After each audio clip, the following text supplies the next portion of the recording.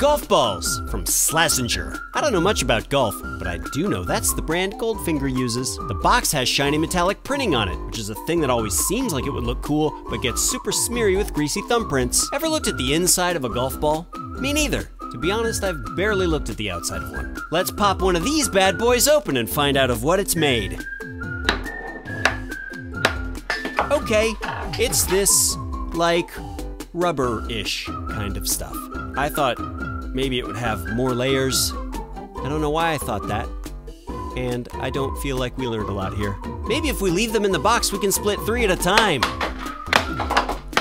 No, we cannot. Not with my level of hand-eye coordination anyway. Talk about a nasty slice. Golf joke. A little bit of art and craft know-how can transform these damaged balls into adorable desktop pals. Let's murder them.